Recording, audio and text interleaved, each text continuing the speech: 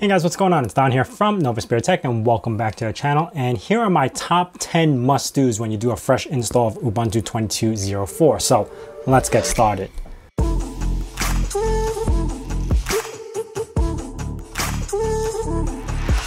Now it doesn't include any software, it's just more of tweaking and getting some settings done, so it makes it a little bit more usable than the default installation of Ubuntu. So let's begin. All right, so we are in a fresh install of Ubuntu, and the first thing we're gonna do, as you can see, this is still just popped up saying like there's releases out. I didn't update anything. This is like brand new fresh install. But yes, the first thing I would actually do is go into Firefox. And as you can see, it takes a while to boot up. That's because it's using a snap package. We will take care of because I will get rid of that. But that's not what I'm talking about. One of the most useful utilities that I've been using a lot of is something called Nyla. So N-A-L-A apt. This will replace your apt-get, and it's probably one of the most powerful replacements that I could find.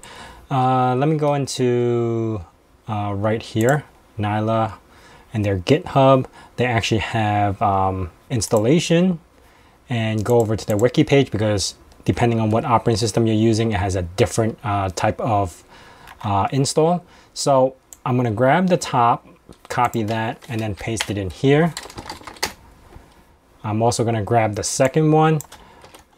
This one is tedious. Technically, you could just make a script for it. I don't know why they don't have a script for it yet. And then for this one, I should be good. Sudo apt update. You're going to love it once you start using Nyla. I mean, this replaces apt. Probably be able to make a video on this because there's so many things you could do with it. Sudo apt install Nyla. All right. I'm going to grab that real quick, and then I'm going to use that to update everything else. But one of the biggest features about Nyla is multi-threading downloading. So I could actually download from multiple sources to keep the bandwidth as high as possible when I'm downloading packages, and also helps keep and maintain packages where I'll erase stuff that it doesn't need. It's a lot of stuff that it's bundled into one that tells you. It's a really cool interface. So anyway, now that I got Nyla installed, and I'm just waiting for the prompt to kick back open, the next thing we should be doing, or the second thing we should be doing, or technically this could be the first, is install your drivers. So I am using Nvidia 1070 right here, and I should be installing the Nvidia 515 drivers. So I'm also going to do that as well. So let's do that. I'm trying to avoid reboots because this video is going to have a lot of reboots if I keep installing stuff that requires it. So I'm going to install the Nvidia graphic drivers and then reboot it and then update the rest of the stuff. Or I could have done it the other way. Then after the whole driver install, then we'll start getting into the fun part. All right, here we go. Because I am using a capture card that always defaults to 720, I am going to change that as well to 1080, apply, and there we are back at what we were supposed to be. All right, next, we are going to update the operating system. So sudo Nyla. First thing you want to do is fetch. This might take a few minutes, but you only have to do this once. What fetching does, it's going to find all the mirrors, find the lowest ping for each mirror, and then you could tell it which one to use. I would usually choose up to 3 or 4 different mirrors just so I could download as fast as possible. Okay, so here you can see the pings, 4, 4, 7, 8. I'm going to choose 1, 2, and 3. So I have 3 different mirrors. Yes. Now sudo Nyla update, and it's actually going to pull from all 3 of those mirrors, and you can see it's pulling from US NY2 and all this other stuff just to grab all the databases from there. Now once you're done with this, you could go ahead and do the upgrade. Okay, so sudo Nyla upgrade. Here we go, all the packages that's going to be updated. I'm going to hit yes. It's actually going to use a download size of 109 megabytes. Total disk required because it's going to uninstall a few stuff, and you're really just using 1.4 megabytes worth of space after this. But you can see it's actually downloading super fast. Being able to do multi-connection download or multi-threading download just gets the files super quick. So Nyla is actually a huge improvement in this part, just in the downloading part. Obviously, this part is just all processing, so it depends on how fast your computer is how fast you could install all those packages. All right, so here we are. We are done with the Nyla install, but what I really like about it at the end is that the following packages require a reboot. So it actually tell you that, hey, these things need to be rebooted, so we should do that. Technically, we should always reboot because they installed the kernel, so, you know, that's gonna be changed as well. So I'm gonna jump in and do this reboot real quick, and then we'll start installing all the other packages that we should do on a fresh Ubuntu install. So one of the things I like to do is remove, you see how long it takes to boot up Firefox? Just because it's a snap, it's still loading right now. But one of the first things I would like to do is actually completely remove Firefox from snap packages, because there's a lot of plugins you actually cannot use because it's in snap. I just run into so many of these problems. So the first thing I do is remove it. Now there is a website that I will leave a link down in the description below that will give you the steps. I might actually make a Git for this, just for this process. So if you see it in the description, I probably have a Git for this, all these instructions that I'm following. But remember on my Docker install, I told you guys to install this, which is notes-taking app or stuff. I use this a lot of times for this. Now this is the website for how to remove Firefox and use deb instead. So I'm just gonna copy all these commands right now. Actually, what would be smart is you copy this, paste it in a text, because Firefox needs to be closed because you're removing it. And what I would do now is sudo snap remove Firefox, which takes, I don't know why it takes so long. In general, just removing some files takes a few minutes, even more. Like it shouldn't take this long just to remove something from Snap. I use Snap, but I'm not a super huge fan. If I had a choice, I would use Flatpak, and that's another thing we need to install. All right, so finally, that got removed. So we're gonna add this repository in here. Now, these two lines, this one basically tells, okay, if you're gonna install Firefox, make sure you're installing it from apt. And the bottom one actually tells it to update unintended upgrades for Firefox, because it doesn't have that since you were using Snap. So you have to add that back in, and it'll just do, you know, anytime there's a Firefox update, it will update it for you. So I'm just gonna paste that command, paste the other command, and then now I'm gonna sudo Nyla install Firefox. And look, it's gonna add 235, hit yes. Now, because it's only using one mirror, you see how it's like not that fast compared to when we were updating the system. But yeah, there we go. Now we have Firefox installed, and watch this. Let me add this to favorites, and here we go. Super quick. It instantly loads. I don't know why Snap takes, I know why Snap takes forever, because it's got to load the disk and all that stuff, but it's not needed. Anyway, now that we have Firefox installed, we could do everything else that we need. So I'm gonna have the terminal hold up, and one of the things we want to do is install all the new Gnome extensions.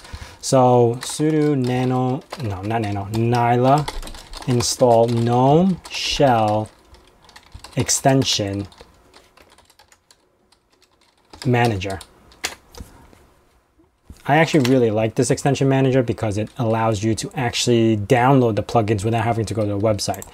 So with this extension manager in place, close, you could see the extensions that you already have running, but I could go to browse and search for the ones that I want to use. So user themes, that's one, just so you could actually theme the entire thing and change the outlook of it. I'm not going to be using it, but I would pre-install that. Next thing I would install, which is number 2 now, is Caffeine. So Caffeine is a plugin that keeps your monitor from going to sleep. So if I run this on the top right, it will just, you know, disable the screensaver. Then I would actually use blur. Actually, I could do that. Blur my shell. Blur my shell. Install that. Okay, this will actually give me a blur, and it makes this look so much prettier. Okay, then you would add CPU frequency, this one right here, install. So we're up to like 4 different plugins. There's more you could do with this, like Top Hat would actually tell you all the processes. Okay, it would ask me for permission to install something. If you've seen any of my other videos, I always use this plugin because I control my CPU a little bit better, especially on the Raspberry Pi. You want to probably remove Irq Balance detected as well. So sudo Nyla remove Irq Balance. Is there a dash? No, there is no dash. On the newer CPUs, it will actually boost the first and second core to be like really high compared to the all the other ones. If you have Irq Balance, it basically tries to use all the cores at all the time, so you will never get that boost. So removing that on the newer CPUs will actually benefit from it. That's why I would actually remove that. Next thing I would do is actually head over to my github.com, to my Novaspirit GitHub. And I have a repository which I just recently updated, not for any particular reason, but to upload a wallpaper that I really like. And it's this one right here. I'm just gonna download that and set as wallpaper. Again, it's on my GitHub, so you could download this wallpaper. It's actually really cool. Now, because I have this wallpaper all blue instead of purple, I would go into settings and then go into appearance and get the teal, and it'll change all the icons and everything to the teal. This way I don't have to change the full theme. Just to match my wallpaper actually makes it look really nice. And that is another one. Now, because I got all that set up, I'm also going to change my terminal. So I'm going to go into preferences, unnamed, color, do not use the system theme, changes to Tango Dark.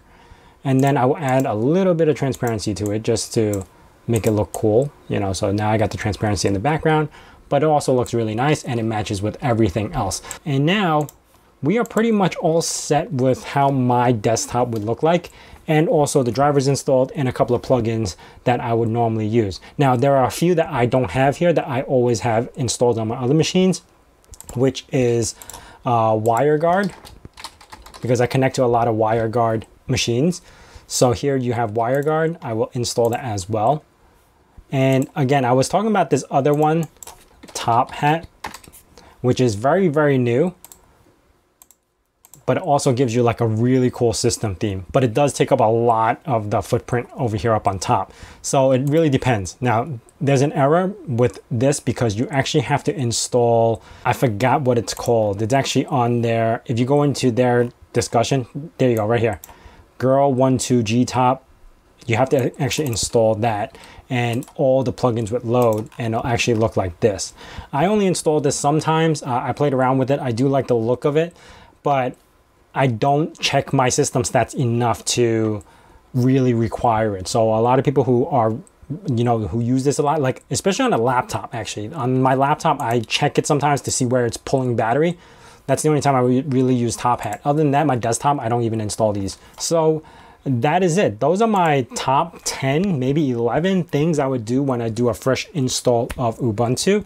So if you guys have any questions about this, or if you'd like to see my top 10 applications, not just like plugins or getting my desktop set up, but applications that I would install almost instantly when I have Ubuntu installed, let me know down in the comments below, because I can make that video, because I have a lot of programs that might not necessarily hit the mark for everyone, but I could show you that video as well. If you guys have any questions about this, hit me down in the comments below. If you guys are new to this channel, consider subscribing and also hitting that bell notification icon so you know when the next video is going to be out. And as saying my nerd cave, hack till it hurts.